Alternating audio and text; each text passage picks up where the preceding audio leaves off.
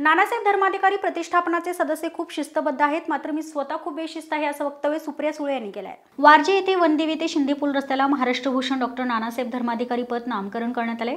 राष्ट्रवादी काँग्रेसचे अध्यक्ष तसेच माजी केंद्रीय मंत्री शरद पवार यांच्या उपस्थितीत हे नामकरण करण्यात आले। यावेळी लाखो जनसमुदायाच्या उपस्थितीत शरद पवार यांचा भव्य नागरी सत्कार करण्यात आला।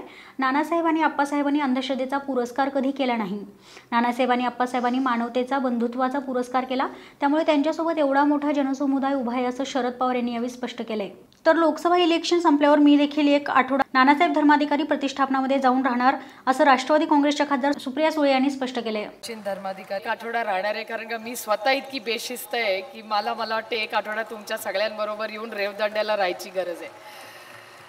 पण अतिशय चांगल्या पद्धतीने आपण एक सामाजिक समतोल ठेवून आध्यात्मिक आणि समाजकाम याचा समतोल ठेवून आज राज्यात देशात ज्या गोष्टींची गरज आहे हे सातत्याने गेले 50-60 वर्ष हे धर्माधिकारी कुटुंब करतं, याचा खरंच मला मनापासून आनंद आणि समाधान वाटतं। शतकात आजच्या जगात आश्चर्यही वाटतं, थोडा धक्काही बसला।